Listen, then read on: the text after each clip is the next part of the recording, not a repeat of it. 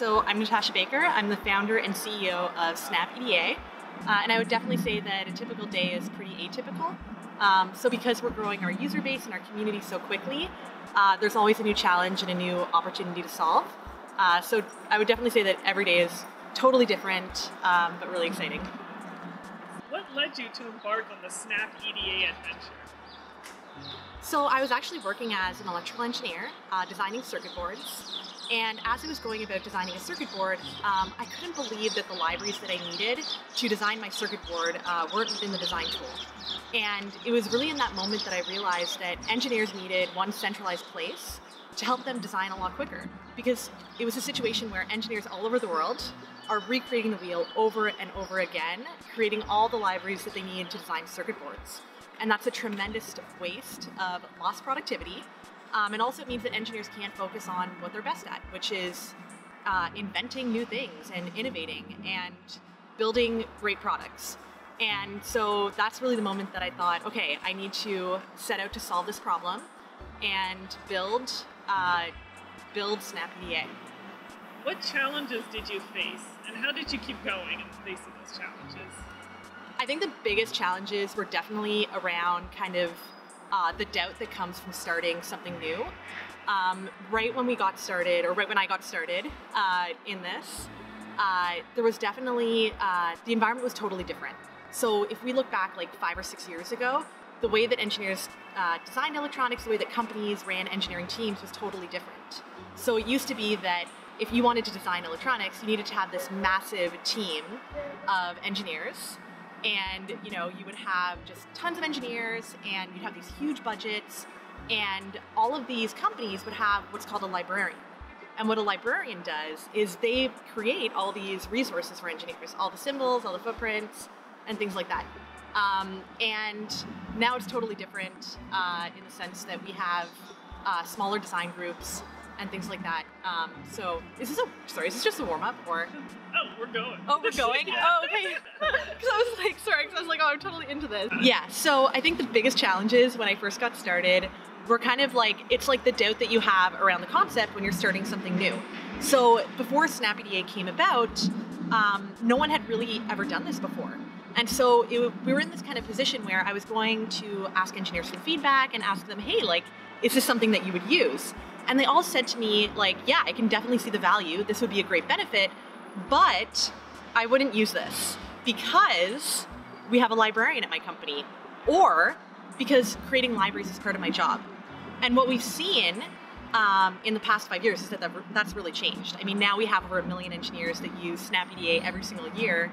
And so that's obviously not the case. But I think breaking through those periods of, uncertainty, that was really definitely the hardest part of all of it. The best advice you've been given since you started working on this? I think the best advice was to just kind of roll up my sleeves and do it.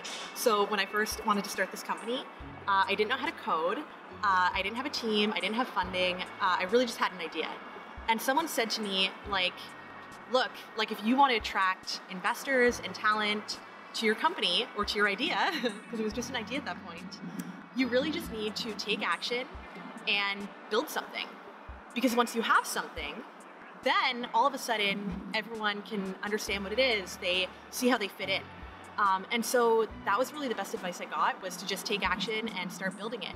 So I sat down, learned how to code. I didn't know anything about web programming, but built the prototype. And then once we had that prototype, then I could start going to investors, or I could start going to engineers and saying like, hey, like, look at this. We have over 2,000 users or whatever it was at the time. Maybe you should consider joining.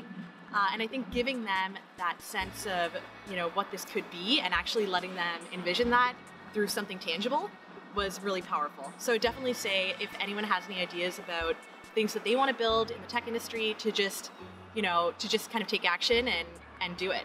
What has been your leadership style and your philosophy in leading this new group of people and a more established company? So it's, I think leadership is something that I'm constantly always evolving. Every leader is always constantly kind of evolving and growing on.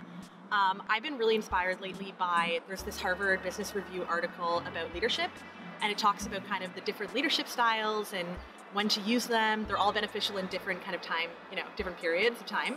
But where I've really been focused is working on growing kind of more authoritative leadership, which is basically kind of motivating people towards a vision, really giving them a lot of ownership about how they do things, and just motivating people with our mission. And our mission being we want to help engineers design electronics faster by removing barriers. And that's been really successful in our company, and also coaching. So I spend a lot of time working with our team members, helping them progress in their careers, help them develop their skills.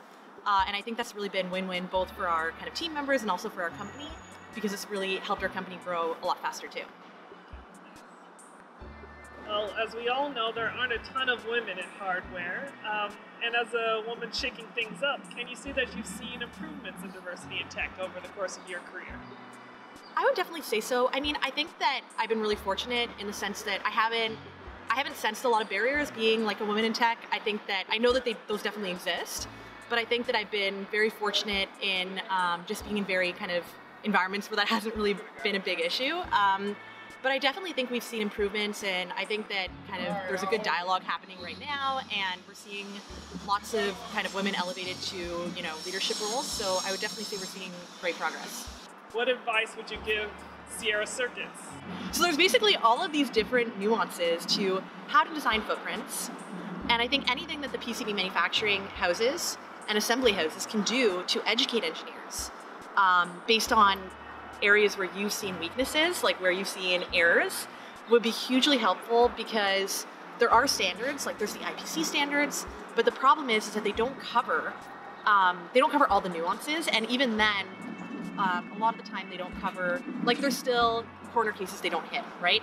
And so I think the industry really has to come together to educate engineers and to even educate the library standards companies or library companies, because we follow industry standards, but that doesn't mean that that's going to always assemble properly in these weird edge cases. It does work for 90% of the cases, but I think we need for everyone to come together, especially the manufacturing houses and assembly houses, to come together and say, like, hey guys, like, don't do it this way in these cases, and closer communication between all the parties.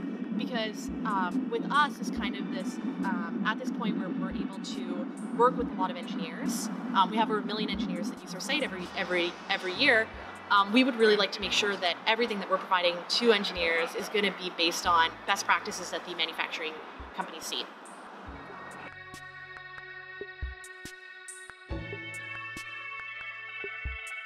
The best part is that tech is a meritocracy, in that it doesn't matter what gender you are, what race you are, like none of that matters. Really all that matters, like tech is kind of like the ultimate level playing field, because you know you don't need much to open up your laptop and start coding a website or start building a product. You can just like go out and do it and prove to them that you can do it, and you don't need to kind of convince them ahead of time that you're capable.